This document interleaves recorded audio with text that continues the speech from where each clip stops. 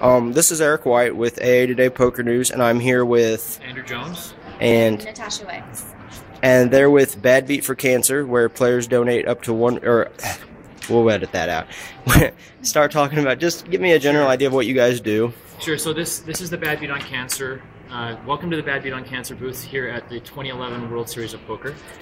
The Bad Beat on Cancer was founded by Phil Gordon and Ray First in 2003 as a fun way for poker players to give 1% of just 1% of their winnings to help support the Prevent Cancer Foundation.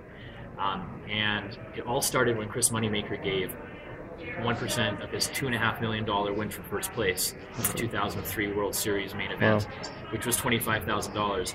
So it got the campaign off to a great start. Since then, we've raised over $3.5 million for the Prevent Cancer Foundation through this initiative. So it's gone really, really well. Nice. Any input over here?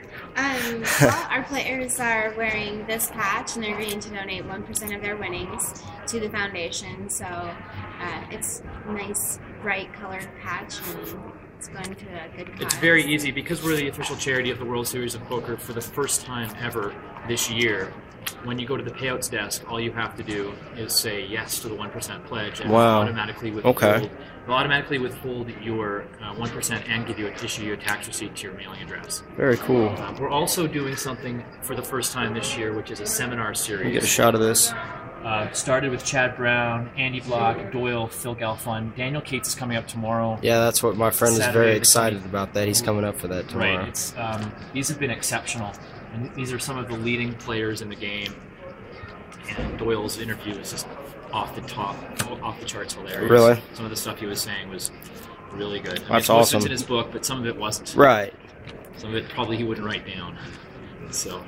Well, I do want to say that every tournament, I run a lot of home games, as well as pretty much everything I do is poker related. All the tournaments I'm running are now affiliated with this, where we don't play big buy-ins, obviously, but we're doing 1% with a minimum of $5 a night on at least 3 or 4 different tournament circuits that I'm running throughout the town. So, at least we'll have, some money coming in. I plan on bringing up a decent-sized donation before that, and I myself have been doing the 1% now as well. So, really appreciate the interview. Anything else you guys have for good input? Like, everybody needs to be doing this. I know they can hear me even though I'm not on camera right now. Everybody needs to donate 1%. It's not that much. You'll never miss it. It's great karma.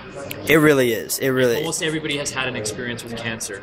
Yeah. And, me, like I said, not at all until recently, but it's like that was my only friend out here, and then he just ships off to UMass because he's sick real bad. Over 80 cents of every dollar that we raise goes to help educate people about cancer, and we have some great community outreach programs like the MAMA van, which is a mammography van, high-tech van. Any woman found to have breast cancer through that van is guaranteed treatment. So those are that's where some of the money goes. Oh, definitely. It's a great charity. It's a AAA rated charity. Okay. So it's a good cause.